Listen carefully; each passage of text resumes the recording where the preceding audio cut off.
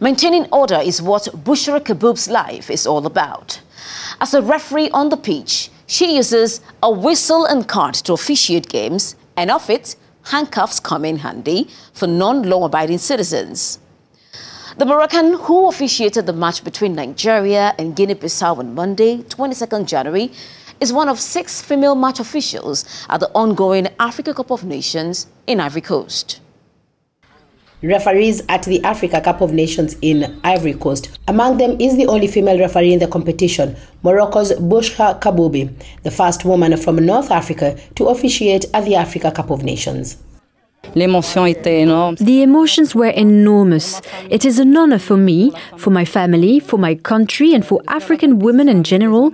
And it is not easy to work in men's games, so I'm happy to have all this.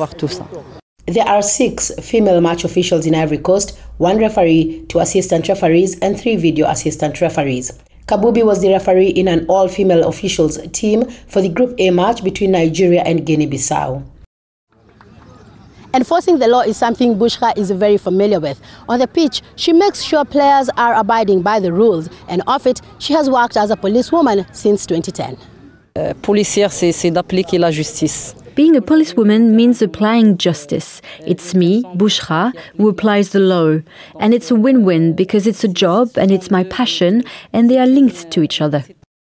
But there is more to her identity than just this. It's true that at work I'm a police officer and on the field I'm a referee. But at home I am a woman, I am the woman of the house and the mother of a daughter. Working in male-dominated fields has not always been easy for the mother of one, especially on the football pitch.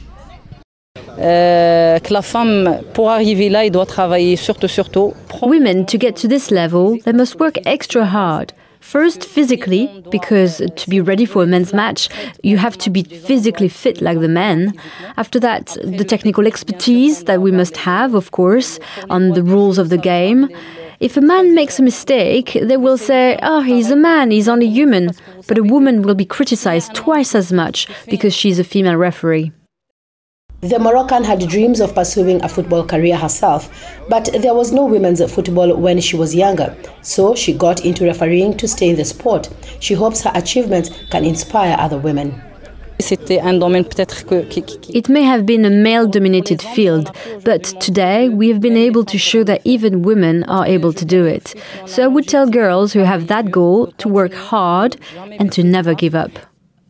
Fans across the world have praised the professionalism of the referees at this Nations Cup, and Bouchra is proud to be one of the women contributing to this success. What an interesting lady. Well done, Karboubi.